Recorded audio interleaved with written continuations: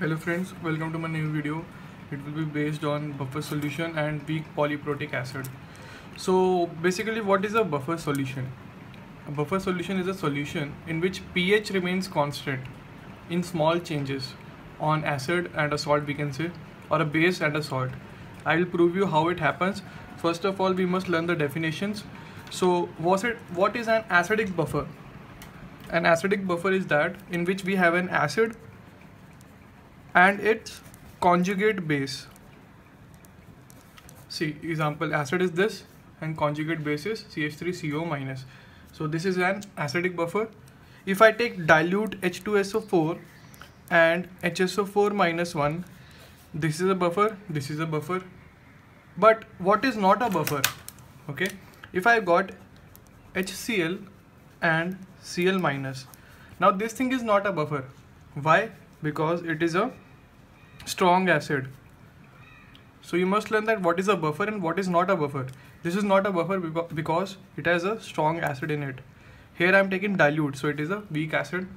Okay, now next condition can be if I take H2SO4 and SO4 minus 2. That is, first I am forming HSO4 minus, then I am forming SO4 minus 2. So this is also not a buffer. Why? Because I am removing 2 protons, that is 2H plus. So I have to remove only 1. That is, this is a buffer and this is not a buffer. Okay, so this is the major difference. Now what can be a basic buffer? Like you can say NH3 and NH4 plus. That is, I am getting a base, this is a base and this is its conjugate acid. Okay, so now let me prove that how the pH remains constant and how to prove that what is the formula for the pH of a buffer solution. So let's begin. If I have this buffer CH3 COH CH3 CO minus, this is an acidic buffer. Okay, so let me write the equations. In the initial question we are given that for the concentration is this and for it the concentration is C2. Number of moles initially are A, number of moles initially are B. So how to begin? First of all, always write the basic equation, that is the acid goes into conjugate base plus H plus at time t is equal to 0. I have the concentration of COH to be C2, the concentration of CO minus to be C1. Okay, further I dissociate X from it. So C2 minus X, now X goes from here to here, so it will be C1 plus X and this will be X. So let me write the Ka.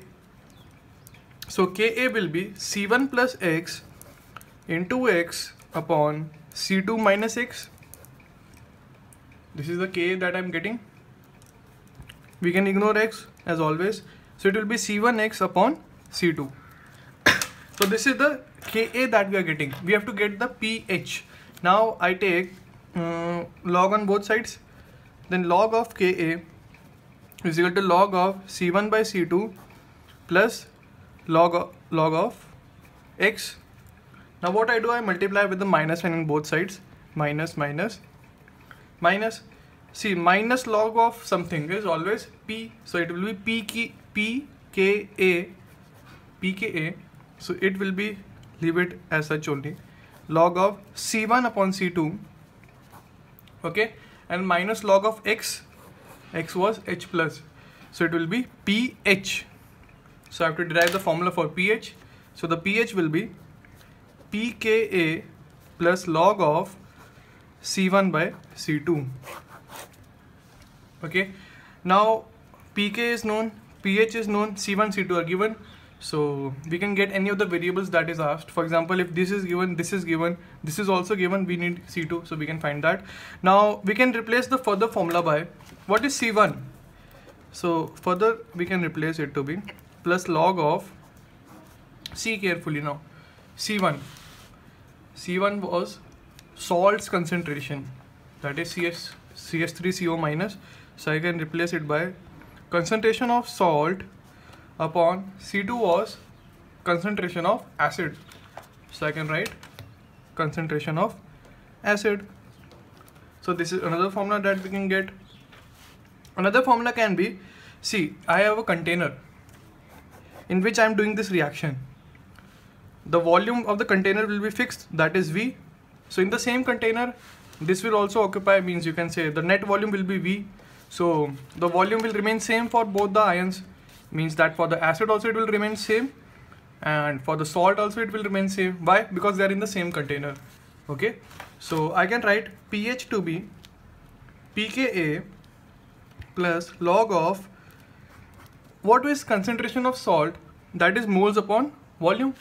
Moles of salt was A, so the concentration will be A by V upon what is the concentration of acid, that is B, means that is C2 actually, but I can write that as B by V.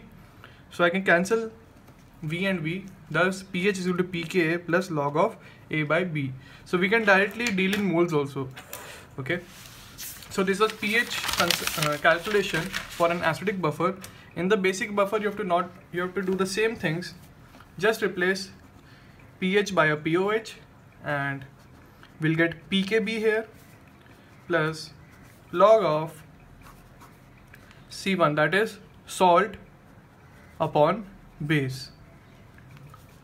This is for the basic buffer. So these are the basic things. So this is a buffer. Now you can do the question that was asked in JEE, I think in 2013. Now next topic, what is a weak polyprotic acid basically? Weak polyprotic acid. Let me take an example only to show how to do the calculations in it. So example, H2S. Okay, so dissociate it. We have to dissociate it multiple times. It is a weak polyprotic acid. So how many protons will be there? We have 2 protons here. So it will dissociate 2 times. So let's dissociate it the first time. So it will be H plus HS minus. Next time when we'll dissociate it, so HS minus will go into H plus S minus 2. Initially the data given is, I can say the concentration was like C1. The Ka for this reaction is Ka1. The Ka for reaction is this Ka2. So at time t is equal to 0, I can write it to be C1. At time t is equal to t, I can write it as C1 minus X. So I've got the equation for the first one. Now let me write for the second one. When this reaction starts, the concentration of HS will be X. See, first the reaction will go here, then this reaction will start. Okay. At time t is equal to t, let me dissociate y from it. So x minus y. So I've got the equation for the second. Now let me write. Now see, what is the major fact here that you have to understand? This reaction, this whole reaction is happening in the same container. Thus we must have equal amount of H plus in both the sides. Okay. So here we have to add plus y, here we have to add plus x. Now we can see we have the same amount because it is happening in the same container. So moles must remain same. That is the major point that we have to understand. Okay. So next thing it will be Ka1 is equal to x plus y into x by C1 minus x. I can ignore x from here, and Ka2 will be x plus y into y upon x minus y. So I can ignore y from here, I can ignore y from here, I can ignore y from here because it is very less with respect to x. So Ka1 will be x square upon C1, Ka2 will be, you can say, y. It will be y. See, x will also cancel out. Okay, so this is how we have to find the things, or you can say the pH. Now how to find the pH? X will be under root C1 Ka, y is equal to Ka2. So what is the net H plus concentration? That is x plus y. So under root C1 Ka plus Ka2. So this is H plus concentration. Taking minus log on both the sides, I shall get the respective pH for this solution.